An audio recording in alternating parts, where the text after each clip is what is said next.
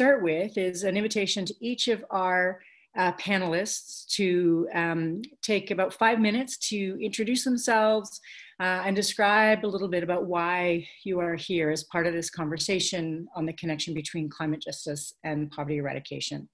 I will drop bios in the chat so that you don't need to go through too much of your backstory, though you're of course welcome to share what you would like. And Teika, I think we're going to start with you. All right, thanks so much, Karri. Hi everyone, it's so nice to see a number of familiar names in the chat, in the list of participants here, and many who I don't know, so I'm really happy to join you today. My name is Teika Newton. I am the Membership and Domestic Policy Manager for Climate Action Network Canada. For those who aren't familiar with Climate Action Network, we're a member-based organization. We currently have about 120, a few more than 120 members across the country. They're all civil society nonprofits that share a common interest in fighting for climate action and climate justice. We are largely a policy-oriented organization, but we do have a number of members who work across all parts of the climate movement, from direct action to policy and everything in between.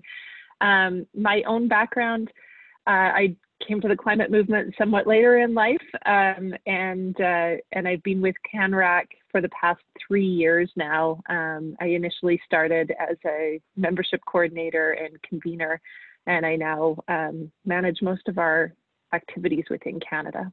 I'm here today partly because CPJ is one of our really active and trusted members, but also because this ties into some work that Climate Action Network has been doing this year around just recovery. So tapping into the strength of this large network, we've been able to talk to a number of organizations across many different civil society sectors this year to talk about what it means to build back from the series of crises that have hit us this year in Canada and globally. And one of the things that we will discuss, I think, as we go on in this webinar today is just how many intersections there are among social justice issues. So climate change is sort of an overarching problem, a challenge that faces all of us. But there are other challenges and problems that have emerged from the very systems that have perpetuated climate injustices as well. And some of those problems relate to food security, they relate to housing, they relate to employment, gender equity, racism. So all of these issues are all integrally linked together. And when we're fighting the climate battle to try to seek climate justice, it means pushing for a whole systems change. And that's the system that also needs to be changed to address all of those other issues. So I think we'll talk about that in more depth as we go along, but that is what brings us here today.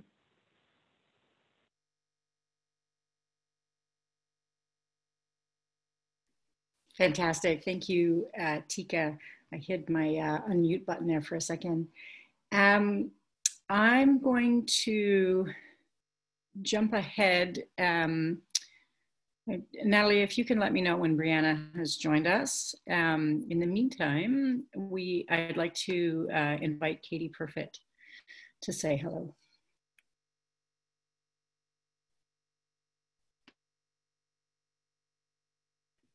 You're still muted, Katie. Katie, I think you are still muted. Oh. There you go. Is it working now? Okay, sorry. I have to do both my phone and the computer here.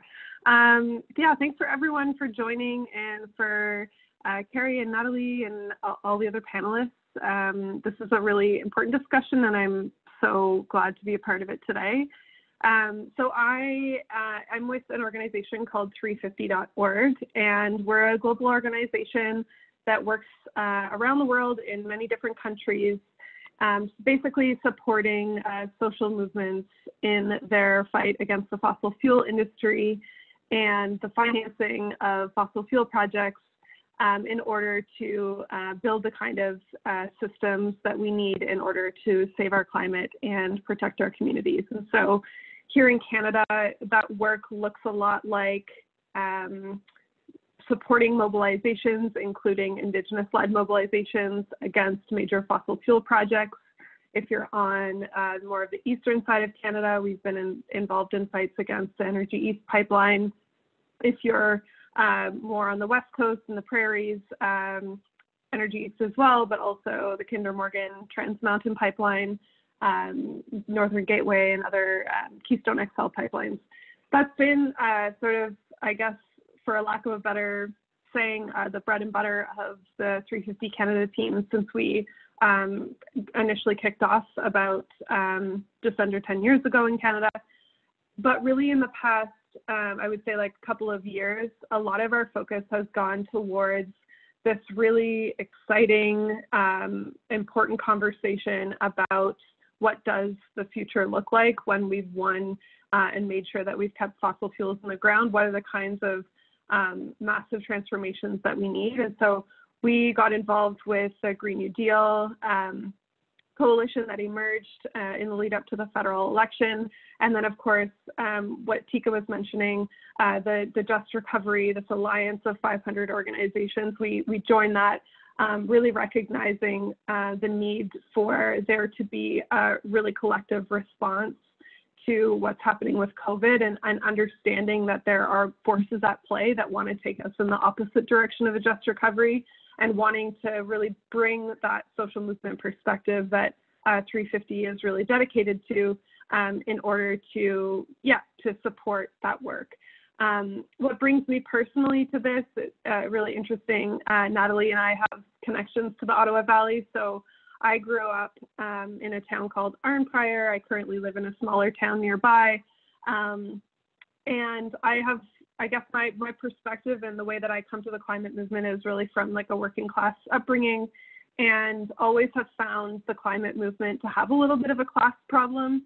That when I joined about 10 years ago, it really felt like more of an undertaking that people with privilege were able to take on, and really didn't see people like the people from my community, rural working people, in the climate conversation, and certainly not in solutions conversations. So that's really what motivates me in climate organizing. And I think I'm really excited to be a part of this dialogue about how do we talk about economic justice in the context of climate change, because I think there's so much to be done there, and it's a way that we really need to lean into this work in order to win.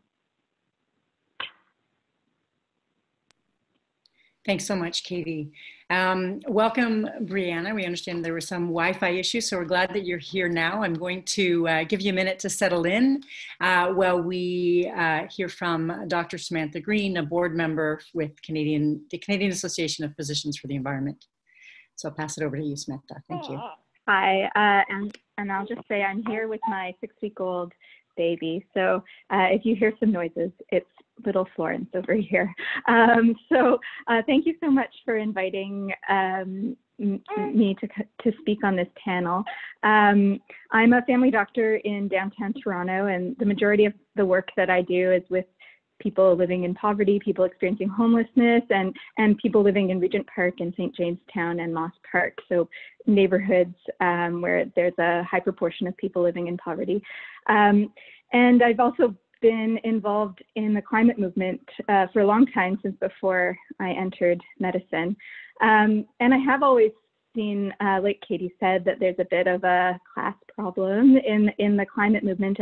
And in my career as a physician, I mean, I've seen the health effects of poverty, and I've also seen already the health effects of climate change. And we know that they intersect. So people who are living in poverty are much, much, much more vulnerable to the effects of climate change, and that in particular, the health effects of climate change.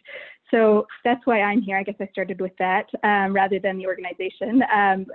So CAPE, Canadian Association of Physicians for the Environment, is a coalition. It's an organization of physicians from across Canada, working on all environmental issues, including pesticides, other toxics, and then, of course, climate change.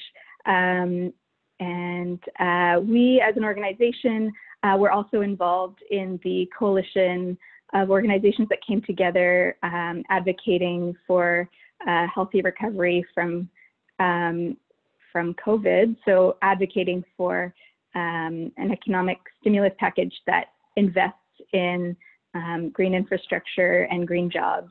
And that would really bring these two pieces of work together. I guess.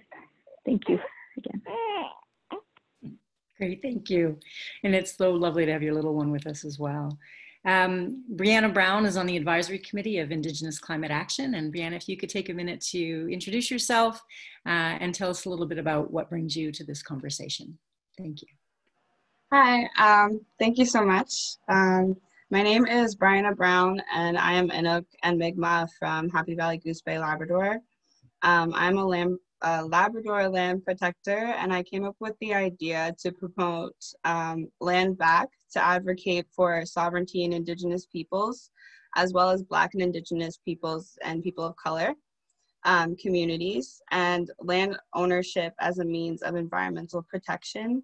The logo of Land Back acted as a statement to stimulate Indigenous economy, as many Indigenous land protectors across the world use the logo on traditional clothing, blankets, jewelry, and other artwork.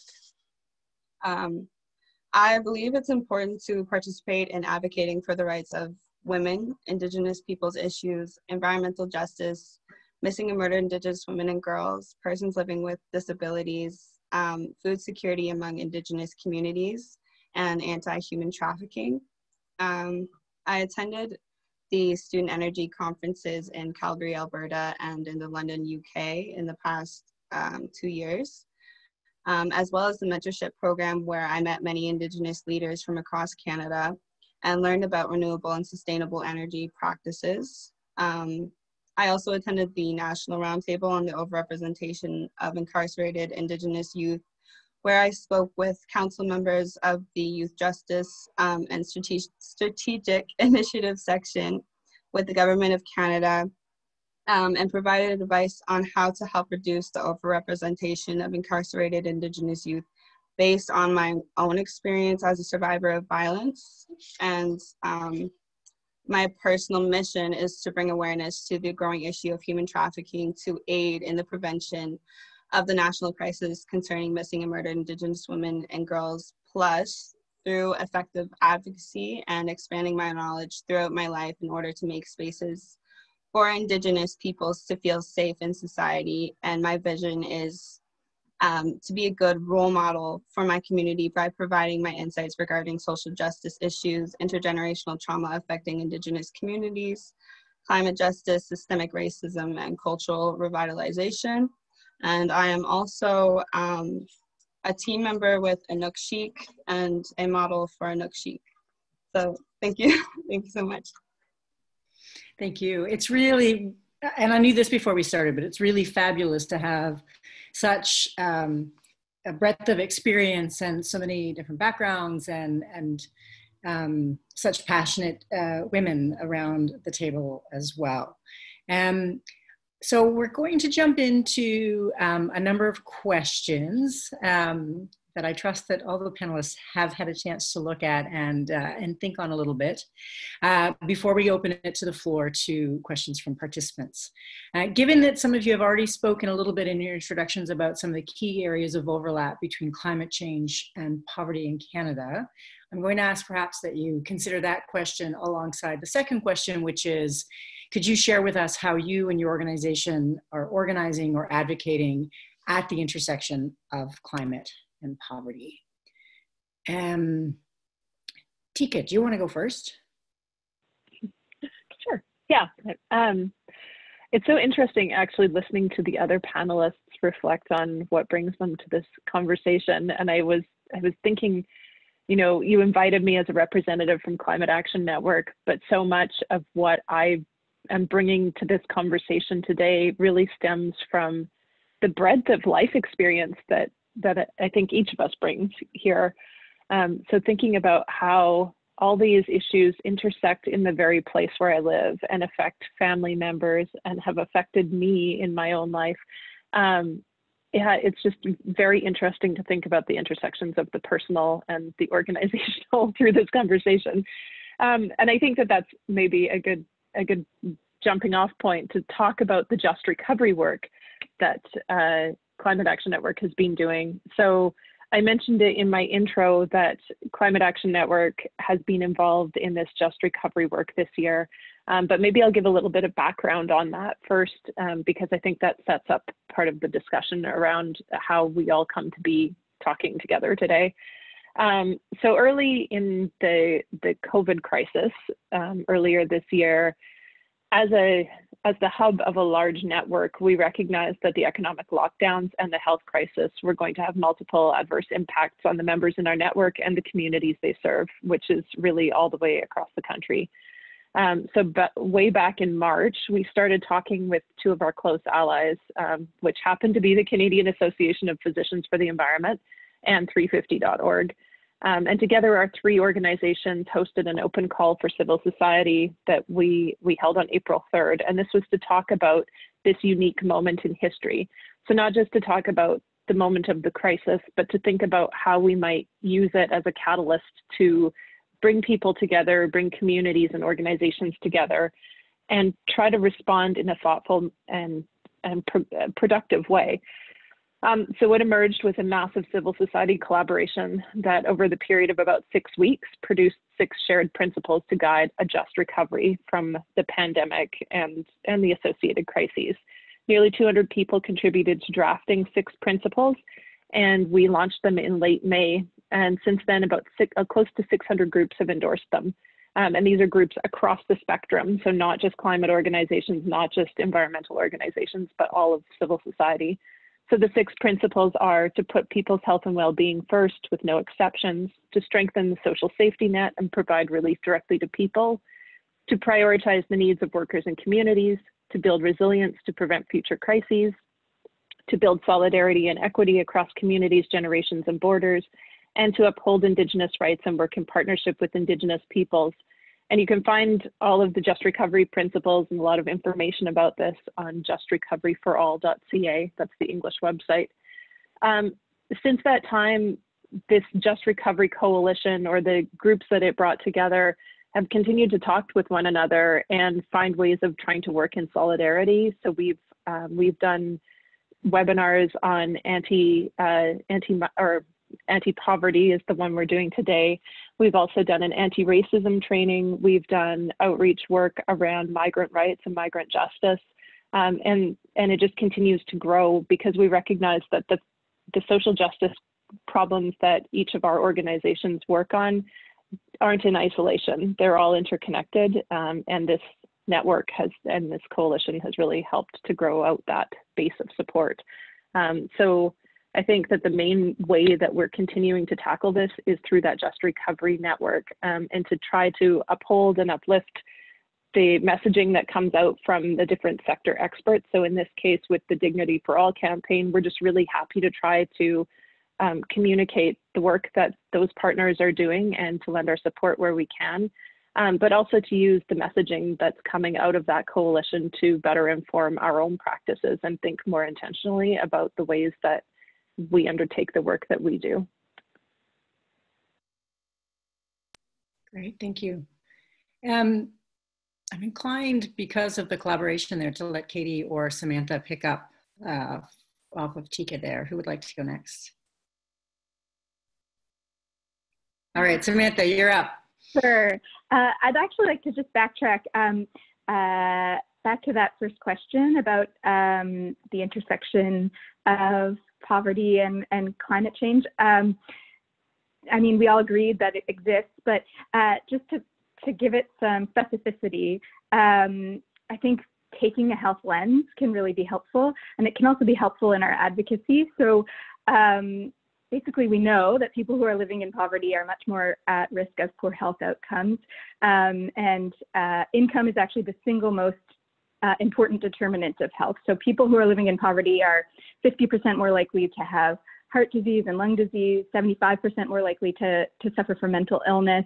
And actually income inequality in itself is also linked to poor health outcomes on a population level. So we know that that in a jurisdiction that has higher rates of poverty and there's higher income inequality, we have worse health outcomes. And then we also know, of course, that the health effects of climate change are much more felt in people living in poverty. So people who are living in poverty, because they already have these underlying health issues, are more at risk of health adverse effects. For example, exacerbation of heart and lung disease when there are forest fires, exacerbation of lung disease when there's increased pollution due to increased temperatures. And also people who are living in poverty are less able to adapt to climate change. So they're unable to afford, for example, an air conditioning unit, or to move or repair housing that's been damaged from a flood or a forest fire. People are less food secure, and we know that there's going to be increased food insecurity with climate change, and there already is in many places. And also people are much more likely to be engaged in precarious work that's outdoors and more difficult with increased heat. And also people who are living in poverty have less access to green space. So I think that if we think about it in terms of health, and also the Canadian public really likes to think about things in terms of health, then that can really illustrate how the two issues truly are intersected. And that also brings us to how we can resolve both issues, and that's working at solutions that can improve both poverty and climate change. And that's where we land at the healthy recovery or the green recovery. So we're addressing both issues at once. And really, as I think Katie and both Katie and Teika already mentioned, we're actually addressing underlying systems level issues, capitalism and racism and all those other things that are leading to poverty and leading to climate change. And I think I already mentioned, and Teika already mentioned, the work that CAPE has done on the just recovery, and we were happy to contribute to that work that was done at the network. And also we brought in some health organizations again to help with this framing. So, for example, the Canadian Medical Association signed on to a letter to the federal government asking for this green, just, healthy recovery, along with several other health organizations. I'll pass it along now. Thank you. And I think it's probably worth noting, I'm going to bring us into this tent too. At Citizens for Public Justice, we were really pleased to participate in the development of those 6 principles. And I know that ICA, Indigenous Climate Action, was also there. And as Teika said, such a breadth of experience. Katie, I'll pass it back to you now to. Oh, there we go. Yeah, I think I'm really vibing with what folks are saying. Yeah, so maybe I'll start with what we're working on right now and how I think that fits in with both poverty and climate change. So our team recently launched a campaign called Defund TMX, defundtmx.ca. You can go check it out. And this was really coming off of the heels of being involved in that the Just Recovery Coalition work. And I think, there are writers that I've been really looking to for guidance in this moment. One of them is Aratendi Roy. And she talks about how the pandemic is a portal, and also, like, in this moment, we really need to be thinking of solutions and also holding people accountable. And one of the things that has become, well, I mean, I think one of the things we could definitely have anticipated at the start of COVID is that when crisis hits, that there's kind of dual forces at play. There's the forces for good, like all of those 500 organizations that are coming together to put this vision forward for the future. There are people helping their neighbors, making sure they have what they need, that they're checked in on. People organizing food banks and different things like that. And then there are also the forces at play that are trying to make sure that stimulus spending is being thrown at fossil fuel companies and pharmaceutical companies, and really lining the big pockets of corporations and consolidating power. And so when we're really at this point now where we've set that vision out and are needing to really take a look at, okay, what are the dollars and cents of this COVID crisis, and how is it really landing? And I think, in a lot of ways, and we'll get to this later on, there's so many things to celebrate about how social movements have come together in this moment and the things that we've won. And also the kind of tendencies of our old systems are still here, they're still operating. And so one of the things we really wanted to look at was this historical fight that we've been a part of, the Trans Mountain Pipeline, formerly the Kinder Morgan pipeline that the government bought for $4.6 or $7 billion. And whether or not the government's actually going to move forward on a pipeline project that they now own and have paid for through public money, are they going to move forward with that within a context of, you know, people really struggling, really needing federal and provincial level support to be able to get through this crisis? Are they going to be throwing public money towards those kind of projects, or are they going to really double down on this Build Back Better narrative that they're talking about? And if we're going to build back better, that definitely does not include spending upwards possibly of $20 billion to get that pipeline built. Instead, that money should be going to the things that were in our vision for a Green New Deal and that are in our vision now for a just recovery from this crisis. And that includes, you know, making sure that migrant workers have permanent status and the support they need to be able to do their jobs safely. Some of the biggest COVID outbreaks have been in migrant work camps. You know, that funding should be going to our long-term care facilities where we've also seen outbreaks. We've absolutely impoverished the places where our elders go in their last days. And that should be where public money should be spent, not on a pipeline company. So we really want to both celebrate this vision that we've put forward for a just recovery, and in the way that we do, also really hold you know, leaders like Justin Trudeau and others who are talking about how important investing in the public good is, while also trying to quietly channel money towards the fossil fuel industry. So we really want to call that into question. And I think this moment is really an important one to be telling that story of what people's lived experiences are and how our governments are, you know, acting on our behalf, sometimes in really great ways and sometimes not, and really making sure that we hold their feet to the fire when they're not.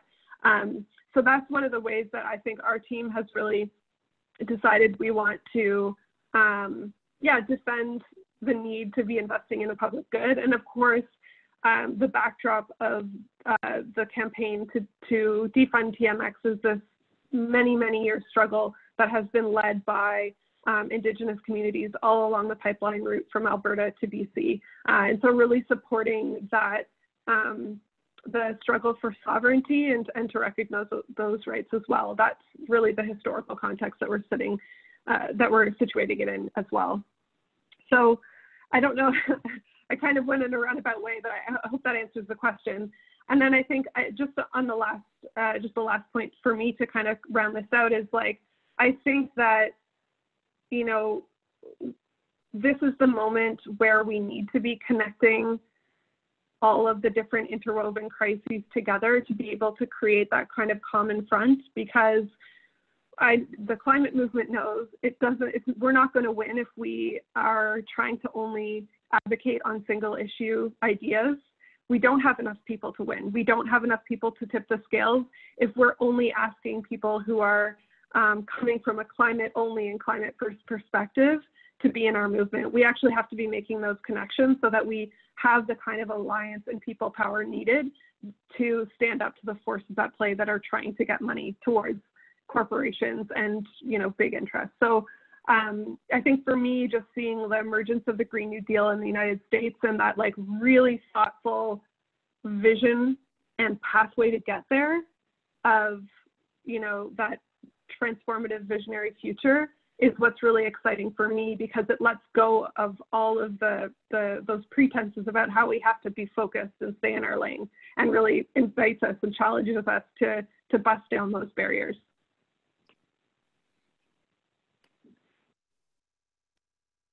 Fantastic. Thanks, Kitty. Bryanna, there's so much in there that I want to invite you to pick up on, but I also invite you to share your own perspectives on the key areas of overlap and the ways that ICA is engaged. Thank you.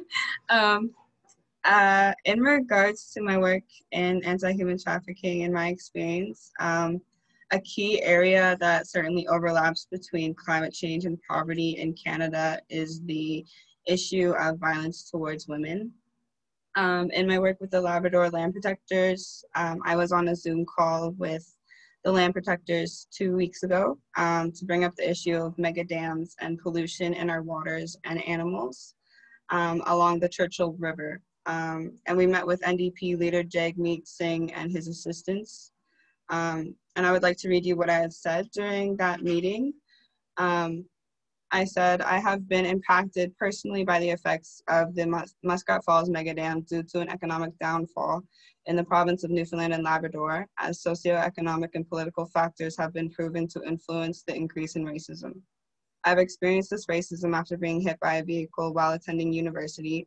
In my attempts to access healthcare in Newfoundland, each attempt was unsuccessful as the doctors sent me home assuming I was drunk or high, just because I am Native, but also because I was hit by the car. I had trouble breathing, and the car had hit me in my hip so that I was imbalanced in my walking. So because of that, the dizziness from not being able to breathe, as well as the imbalance in my walking, they just assumed that I was either drunk or high. After about 8 times of trying to be seen by a doctor, I was frightened that the doctor would refer me to a psychiatric hospital. At the time, I was taking the Women and Law in Canada course, where I had read that many women who end up in jail become incarcerated due to the fact that psychiatric hospitals are often underfunded and overpopulated. Therefore, the next place they would go for treatment is jail. And last year I spoke with the council members of the Youth Justice and Strategic Initiative section of the Government of Canada while attending the National Roundtable on the overrepresentation of incarcerated Indigenous youth, where I'd expressed that about 87% of incarcerated women in Canada have a traumatic brain injury. And in my work currently in anti-human trafficking and environmental justice with the Indigenous Climate Action Steering Committee, I have found that the loss of Indigenous culture due to environmental racism is directly related to the issue of human trafficking in Canada, which had been increasing with Indigenous women being the highest population human trafficked. And therefore the loss of Indigenous culture due to environmental racism is in turn directly related to the issue of missing and murdered Indigenous women and girls plus. So we would like to have more meetings scheduled with Jagmeet Singh and his assistants to find more solutions on how we could address the pollution that the mega dams are creating in the Churchill River. I also believe that there must be a policy to address the issue, in particular with moving forward in the fight against human trafficking in Indigenous women in Canada, as there are many socioeconomic and political factors that come together to create very vulnerable circumstances in the lives of Indigenous women, which in turn allows for the space for the issue of missing and murdered Indigenous women and girls to be a present national crisis in our society. That's what I have so far. Wow, that's plenty. Again, just I'm really struck by the vastness of the experience, and also all of the threads that are coming together against between what all 4 of you have said. We're going to head into a little bit of a lightning round through which we'll address maybe 1 or possibly 2 questions. I think a lot has been said about the just recovery movement and the principles that have come from that and the way that it's informed a lot of the work that's being done across civil society right now.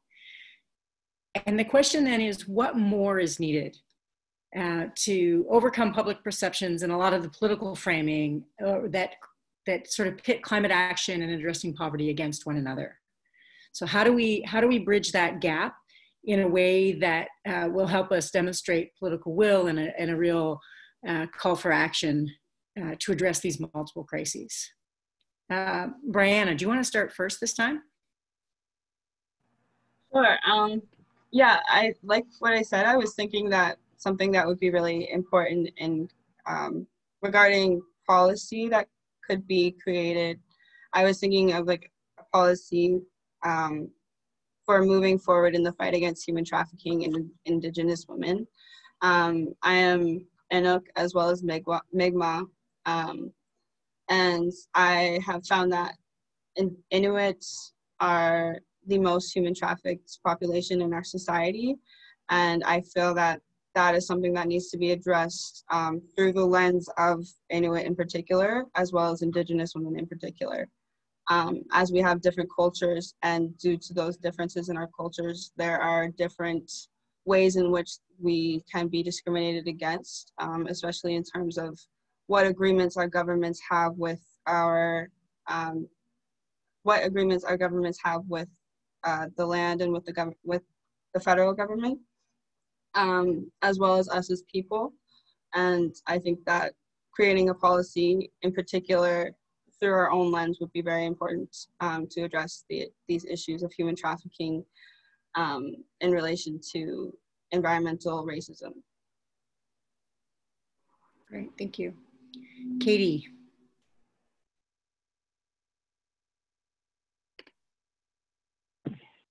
Thank you. And yeah, I think I'll pick up on a thread that's coming up for me with what Bryanna has just said, is that I think we're going to see two different pathways emerge, and in relation to the ways that political leaders respond to this crisis. I was just looking at the news this morning and saw that Jason Kenney has cut 11,000 Alberta Health Services jobs to save $600 million annually.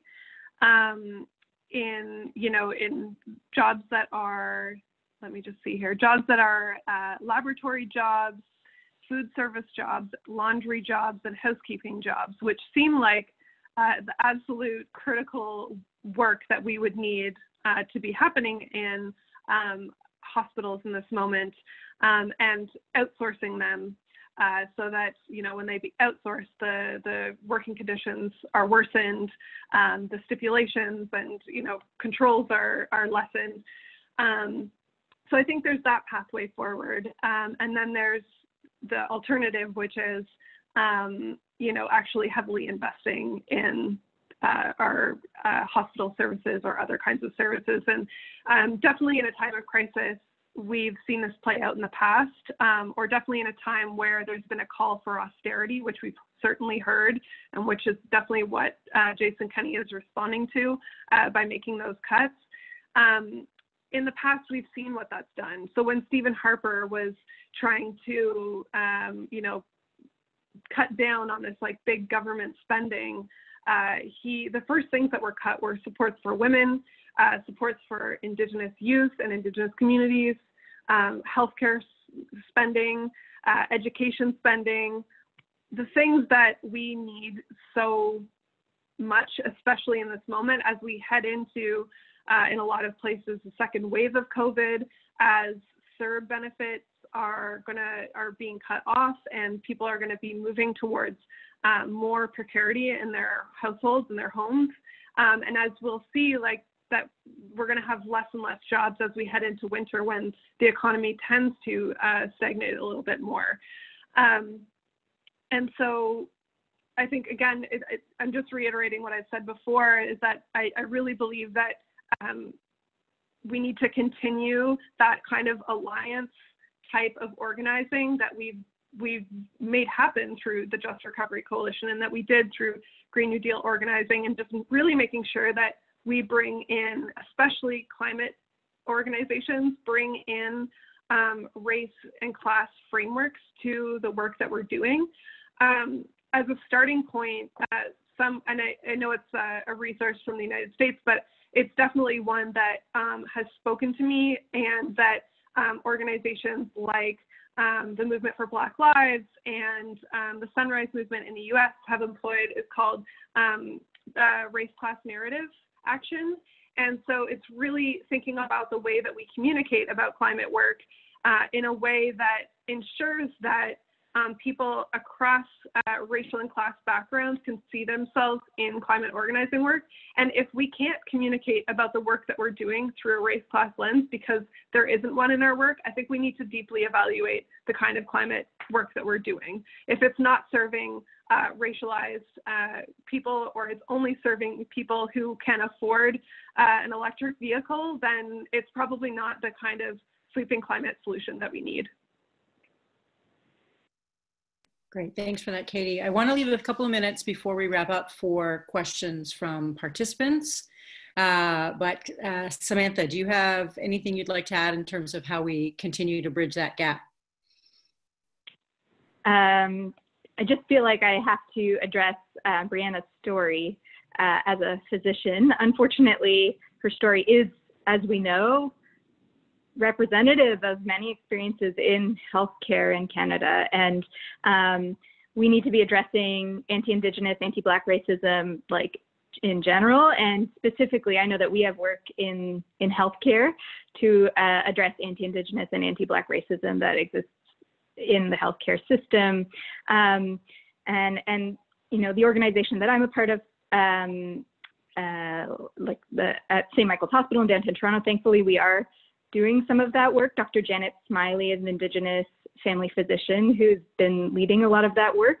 But I think that there's a long way to go. And we know that in addressing climate change, we also need to be thinking, as Katie was saying, about addressing climate injustice and racism.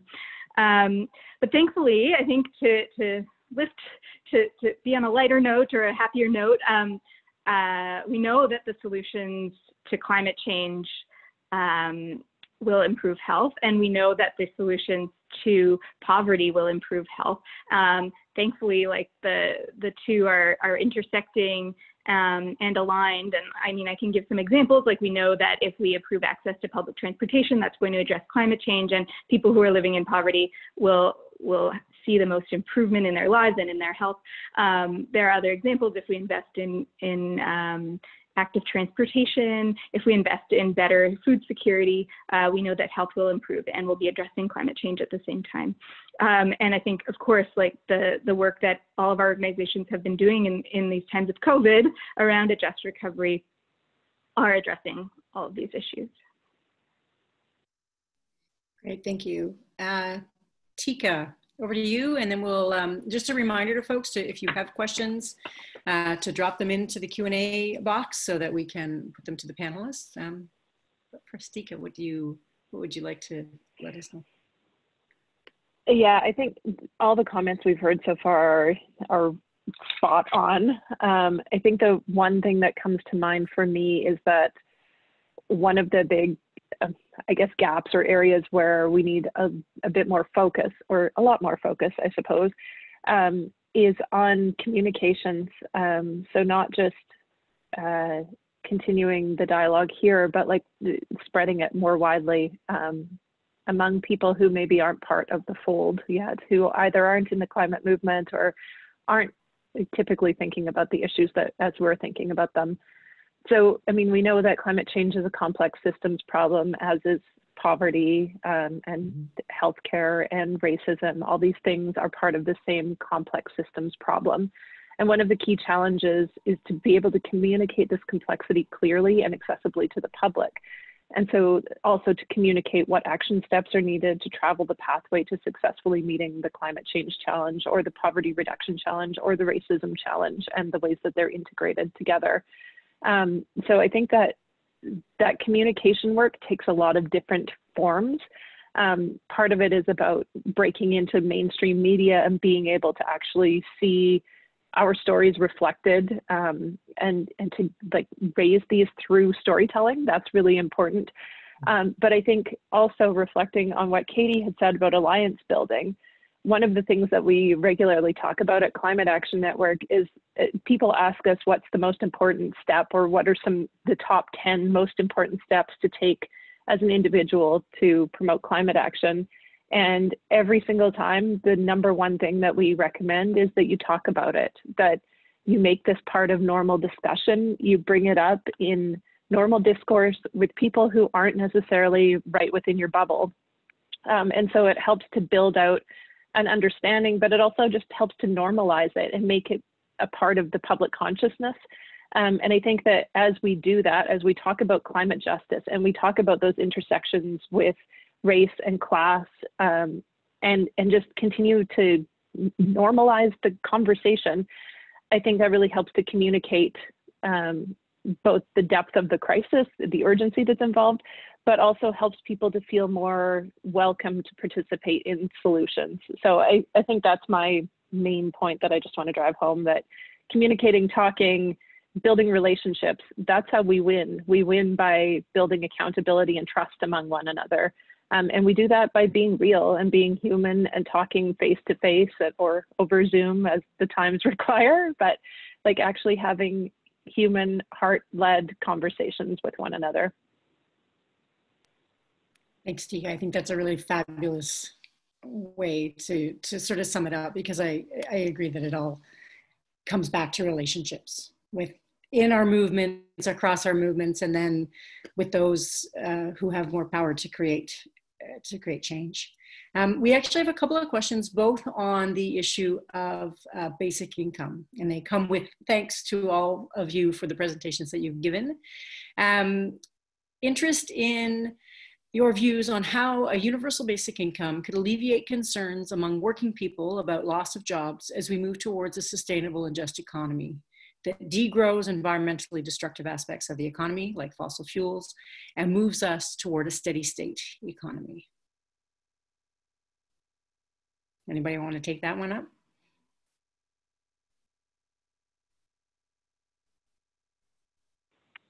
All right, Teika, go ahead. I can start on this one.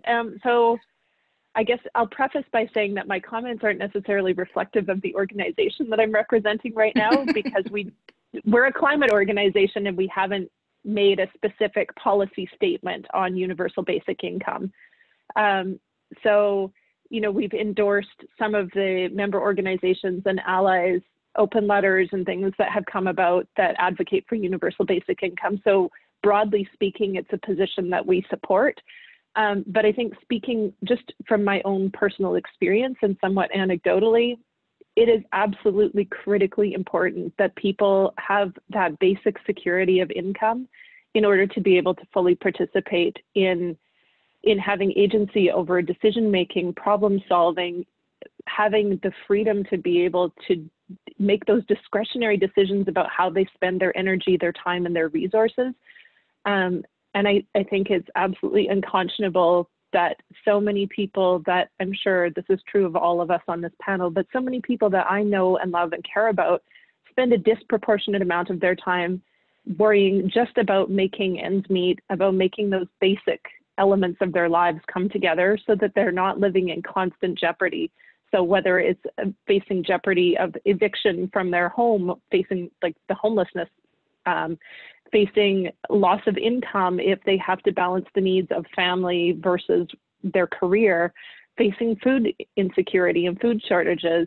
Like these are things that impact people around me constantly all the time, and it makes them unavailable to be participants in, I guess, what is sort of seen as like a higher level problem that's inaccessible to them, fighting the climate crisis, when in fact the very things that are putting them back and holding them back are the same things that are perpetuating the climate crisis and preventing us from stopping it. So, Katie, I guess you're up next. Thank you. Yeah, Katie. Yeah, this one is one that I definitely grapple with, and I think similarly, our team at 350 in Canada, we don't have a position on universal basic income.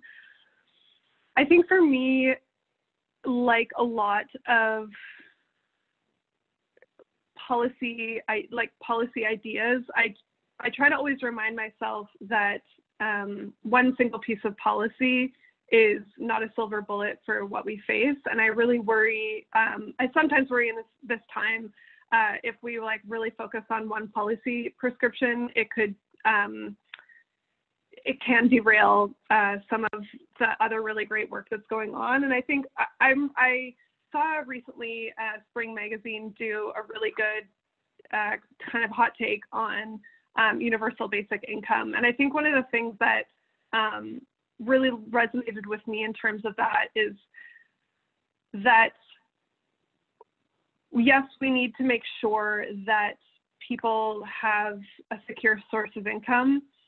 Is universal basic income it? I'm personally not sure, and I'm not an expert on universal basic income. What I do know is that we need social supports for vulnerable communities, and that comes, for me, first and foremost, in the form of community services, programs, resources that are for the public good, for the community's good. And so for me, I feel less drawn towards the conversation about should everyone get X amount of money per week, or should we have universal pharmacare? Should we have 10 days paid sick leave? Should we have these kind of like services that are accessible to the community at large? So I don't know if that really answers the question. Again, I'm not an expert on universal basic income, but I feel like where we focus in on universal basic income, we let go of the kinds of services that are needed community-wide. And so, yeah, I'm a little bit stuck on it too. I would love to hear what other panelists think, and my mind isn't made up about it. So yeah, just happy to hear what other people think about it. Thank you. In the interest of time, I think that the rest of that conversation will be one that we'll need to continue. Fortunately, we're all in overlapping networks now, and that's something we can continue to explore together. It also is worth noting, though, that the basic income, it doesn't necessarily have to be either basic income or universal pharmacare. There could be models where it's all brought together. So I think that there's lots that can be explored. And I think this just also points to really the ongoing nature of this work that we're doing together across sectors, so that maybe we in the climate movement need more conversation with those in the basic income movement, for example. Before we wrap it up, because I know that several of you panelists need to be finished right at 1 o'clock Eastern, we have a specific question for Bryanna, and that is, what do you believe social workers can do in working with Indigenous people to work towards creating change? And I'm not 100% sure, I'm not sure if the questioner wants to clarify if this is in the healthcare context specifically, or just maybe what, broadly speaking, is the role of social workers in Indigenous justice? I think it's really important to understand definitely the culture of Indigenous peoples, but we have many different cultures.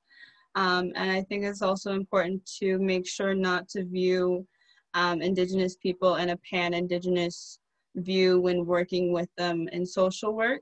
I also think it is really, really important to understand not only the cultural background, but also the background of the intergenerational trauma and how that could cause perhaps blood memory or blood trauma of certain traumas that have not necessarily have had to have happened to you for you to have that trauma, but it could have been something that your grandparent had experienced, say, for example, in residential school, that still somehow is able to trigger yourself subconsciously.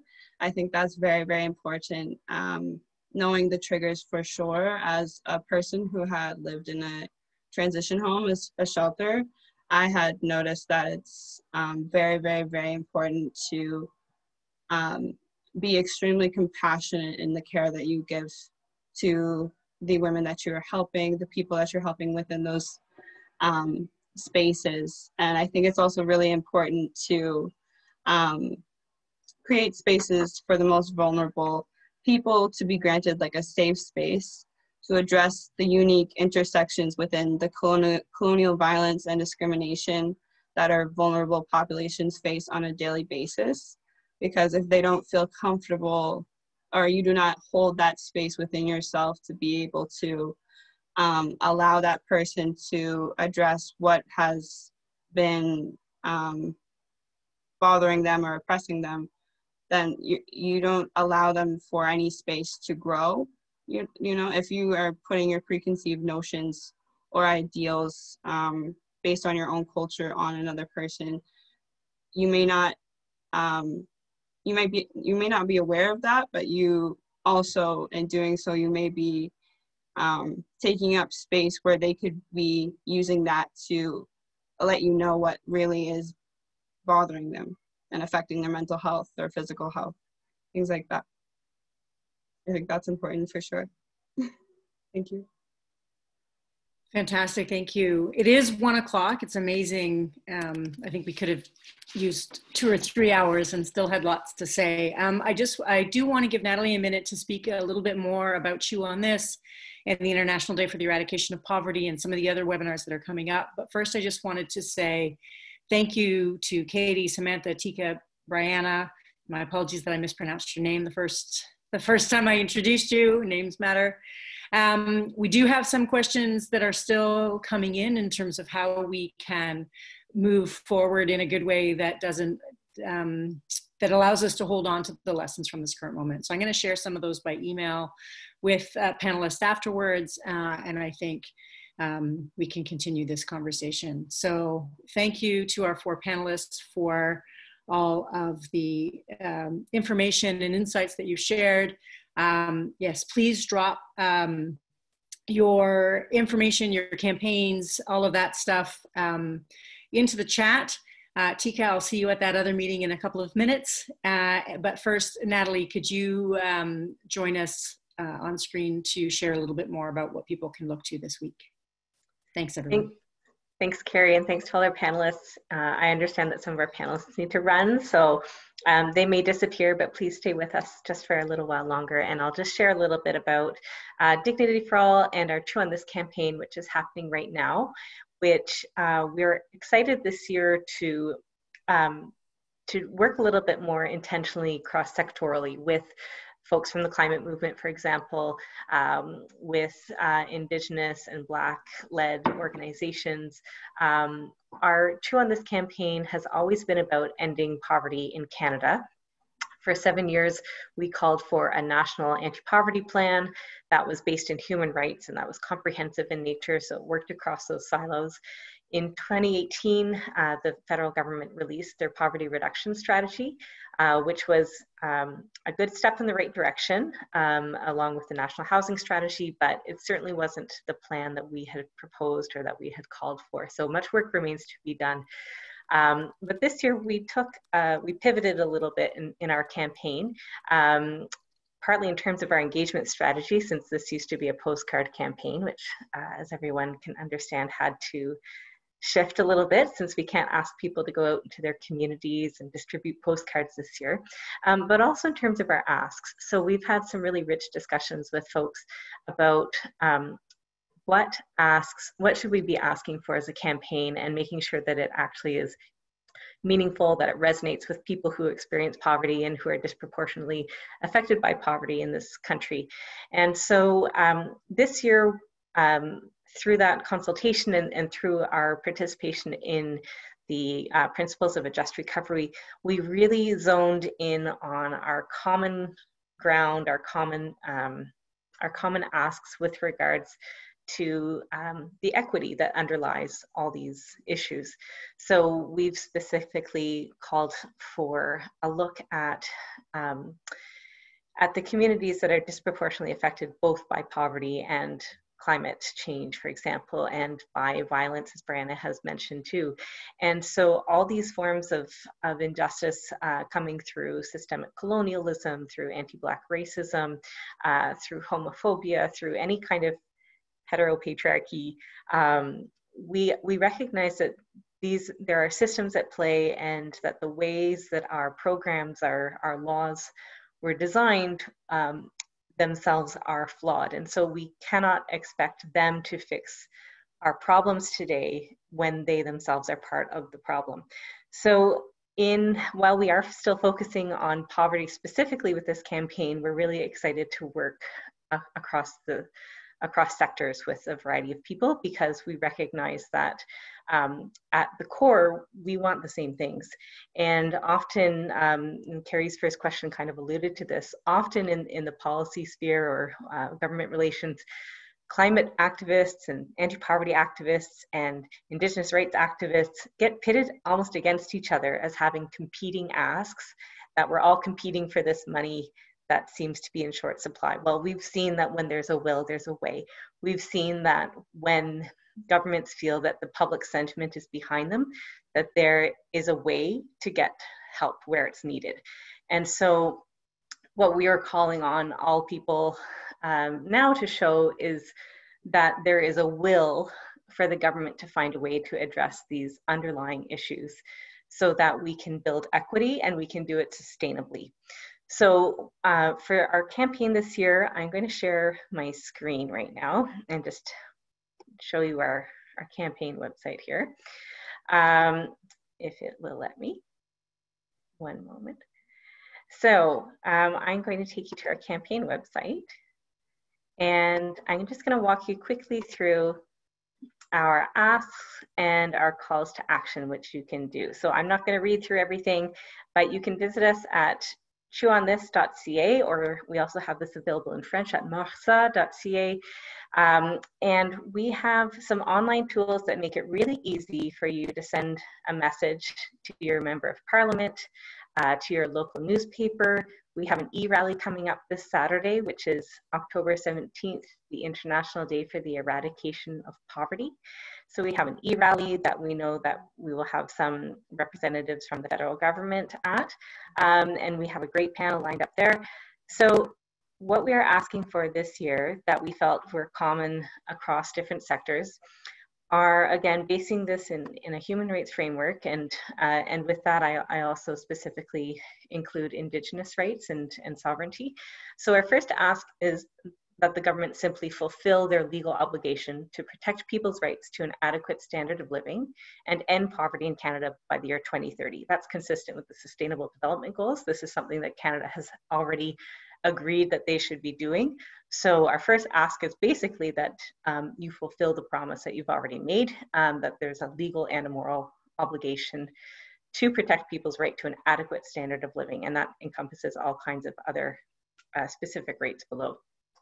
Recognizing that the same groups of people tend to be disproportionately affected by systemic oppression, by poverty, we have asked for specific targets for those communities specifically. So that's a lot of the use of the term specific, but that's what we want to get. So we want these targets to be at minimum consistent with our human rights obligations, with the UN Declaration on the Rights of Indigenous Peoples and Sustainable Development Goals. And we also want these targets to be set in consultation and in collaboration with these communities. So we don't just need, for example, a target that looks at the poverty line, but we need targets that look at health and well-being. We need targets that look at housing. We need targets that look at employment, and in green jobs. We need targets that look at retrofitting homes, looking at access to vehicles that are less polluting.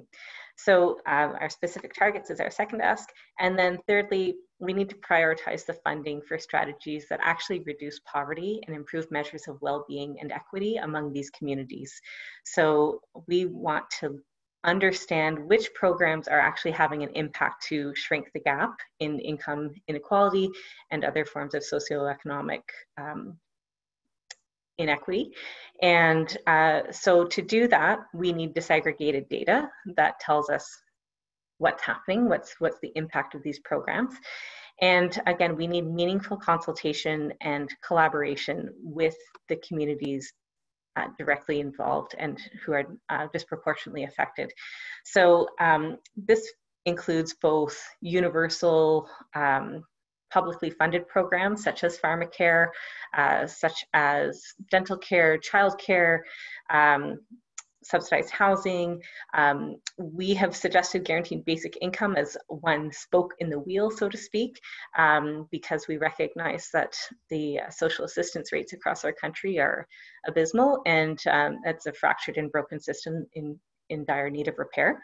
But we also recognize that this needs to include specific community-led strategies, similar to what Bryanna was talking about, that we can't just say, well, we need something for Indigenous people and then assume that it's a one-size-fits-all solution there. So we need to make sure that, again, that the people who are most directly affected by these policy decisions have a say in how these policies and programs are designed, how they're implemented, how they're monitored, and how we evaluate them. So we need that, that consultation, but also that ongoing accountability. So those are our three main asks for our campaign this year. And you can visit our website to take action. And we'd love to have you send your letter. You can send that letter in English, in French, or in Inuktitut. You can send it online or by downloading it and mailing it in. If you are reaching out to other people in your community who don't have access to digital technology or internet, you can print that off and collect signatures the old-fashioned way, we'll say. So we do invite you to check it out and spread the word. The campaign will be live for this week and the following week. So in that time, we'd love to get as many letters in as possible. Again, just to show our government just how many people are on board with this and want to see this kind of change. So that's all I have to share today. And again, I want to thank all of our panelists and for Karri for moderating. Karri or anyone else, do you have any last words? I just wanted to ask, I've dropped the links to the Chew on This in the chat. Please make sure I've done so correctly, Natalie, because I don't want to send people to the wrong place. Katie, Bryanna, Samantha, if there's anything, do you have one final action you want to encourage people to take? Or will it all just be send letters via Chew on This? Bryanna, go ahead. I just wanted to say that I support everything that you guys are saying in this whole entire webinar, the whole thing. So thank you so much. I really appreciate it. And I think that this is very progressive. And I think that the work that you guys are doing needs to certainly continue for sure. And I really love it. Thank you so much. Thank you. Thanks for being a part of it. Yeah, Katie? likewise. Learned so much from you all during this webinar and appreciate the work that you all are doing at Citizens for Public Justice, and looking forward to seeing people out on the streets when it's safe to do so. Great, thanks, Katie. Samantha, are you still there with us? Yes, thank you so much for having me. Oh, fantastic. Thanks for being here. And thanks, Natalie, for pulling us all together. Thanks to all who have joined to participate in today's discussion. I think there's going to be a lot of conversations that are going to continue among the panelists and hopefully among participants as well. Thanks to everybody for sharing your contact information. And there are lots. Please have a look at the webinar schedule for the rest of the week. There's a lot more going on that I think we'll touch on.